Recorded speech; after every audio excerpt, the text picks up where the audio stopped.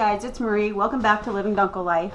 So yesterday I showed you guys me setting the incubator up and it's come to temperature. I'm having issues with my humidity. If you guys can see down here, I have no water in it and it's running at 48 and I got the lid cracked. But I can do 48. We're just gonna have to watch it. I told you I was gonna get a hydrometer, but I forgot. So maybe tomorrow I'll end up getting one and we'll see what the true reading is. So today we are gonna set our eggs.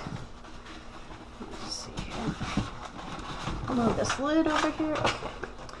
Now I don't have an egg turner. I like to do it by hand. Maybe someday invest in one, but for now, I'm going to show you guys down here what I'm going to be doing. So basically, just draw an X on one side of your egg, an O on the other. That way you know what side you've turned and what side you haven't turned. And I like to turn them about 3 times a day. You could do it 5, but you need to do odd numbers because you don't want them resting for the night on the same side. So this egg is from my little girl. I think she is a silver spangled ham. I don't remember what she's called, but she's tiny and her egg is tiny. So this guy probably will hatch sooner than these other guys. Oh, we'll have to see. It'll be kind of interesting to see if they actually hatch. She's more bantam size, but she's not a bantam. So we'll see what goes. She's really young though. She's only about, well, I think about 9 months. So we'll see how these go. I don't have super high hopes for these eggs just because my chickens are on the older side. But the rooster's nice and young, so we'll see what happens if we're gonna have babies or not. And I will definitely take you guys along for the ride. So as you see, we're just, we're just setting them in here, putting my O side up. And then about day 6 or 7, we will candle them and see if we have any fertile eggs in here. Kind of see what's going on with them. They should take about 21 days to hatch. And I said my little one, she might hatch sooner because I know bantams hatch much sooner. Maybe like they hatch around day 18 or so, which that'll be interesting because that's when we're going to put them in lockdown. So we'll see how this all goes. But some of these are the bullet shape, and I don't know if you guys have ever heard about the bullet versus pullet. So we'll see. We can see if that's true. I have a couple of these bullet eggs. We can see if they're going to turn out to be roosters or not, or if that's just an old wives' tale. All right, so I got them all set in here, and we're gonna put this lid back on here. Now I've been cracking it because, like I said, it's just running. I don't have any water in here. I'm not understanding if it's the weather that's going on. You can see here we've got 48%. Of course, my temperature's coming back up. I'm running it. Usually you run it about 99.5. However, I'm running it a little higher because I said when you don't use the egg turner, it sits down further down, so a degree or so higher. We'll see. I'm running it about 100.5, 0.7, something around there. Trying to keep my humidity 40, I'd like it around 45. It's at 48. So we'll check back on it tomorrow and I'll let you guys see what's going on. Hi guys, it's Marie. Welcome to Living Dunkel Life. So today is day 14 of my incubating eggs. I'm sure if you've watched my other video, I'm doing the chicken challenge and she's at a little bit different rate.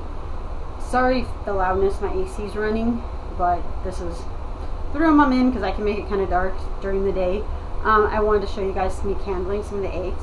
But first of all, if you'll see here, we have, I'm gonna lay a little, hold on, I'll lay a little rag right here. We have 3 eggs. I just went and got, gave the chicken some fresh water and kicked my hen off for a little bit because it's hot and I just want to run around, get some water and stuff. She had kicked 3 eggs out. So I want to candle those, and if they look good, I'm going to put them with mine. They might be a little off, and I know sometimes that's controversial, but I don't think they're that off, and we'll kind of be able to see their development. So I'm going to turn the slide off, and hopefully, I'm going to put you guys, I guess, over here. I'm hoping, hoping you guys will be able to see. I kind of hung a towel here, and it's not quite as dark as I would like it, and I'm hoping you guys can see. But we're going to go ahead, and I like to candle from, oh, okay, so you can see. I'm hoping you guys can see. This one's, it has veins. I can see the eye, and it's kind of jiggly. So this one might have died. You can see it's kind of jiggly, and usually they're not like that, but it does have some good veining, and I don't see a blood ring. So I am probably going to go ahead and put this guy in with mine. These ones are really hard to tell, so all I'm looking for to see is if I have a good air sac, which I do. You can see it, hopefully see the air sac. There's a dark, I'm sorry, I'm trying to really get, there's a dark spot in there. These guys are really hard to tell. These are for my Easter eggers. So I'm going to put it in. I feel like it's got enough life to tell. So here's a third one. God, they're so dark. It does have a good air sac. I don't know if you guys can, I'm trying to show you, you can see that. Sometimes if you go through the side, it's just really hard to tell on these. So because it does have a good air sac, I'm going to go ahead and put it in too. Turn the light on here so you can see me. So basically day 18, which will be Wednesday, they'll go in lockdown. I might do day 17, we'll just see, because like I said, these are my dotty girl. I think they call her a silver spangled hamburger. I'll have to look it up. I don't remember. But they're so small, they're almost Bantam size. And some of my other eggs, I mean, you look, this guy is not, even though this is an Easter egger, it's really not that big. And smaller eggs tend to hatch a little bit early. So Tuesday, I'm thinking I might go into lockdown. We'll do a final candling and see if everyone looks good, and anyone doesn't, we'll pitch. But I want to real quick have you stay here for a moment. I'm going to run and go grab a couple of my eggs, and we're going to candle them. And so you can kind of see the thing. I'm going to put these guys in because you don't want them out too long, and I don't know how long they've been out. So I'm going to throw them in, and I'm going to mark them just so I know which ones are hers. So hold on one moment, and I'll be back with some of that. Okay guys, I'm back. I want to do this quickly because I really don't want these guys out of the nest too long. I mean, in the wild or on her own, she will get off sometimes. So they will cool a little bit, but I'm going to do this real quick, explain a little bit about it, and then we'll see what we have. This is, like I said, day 14 on these guys.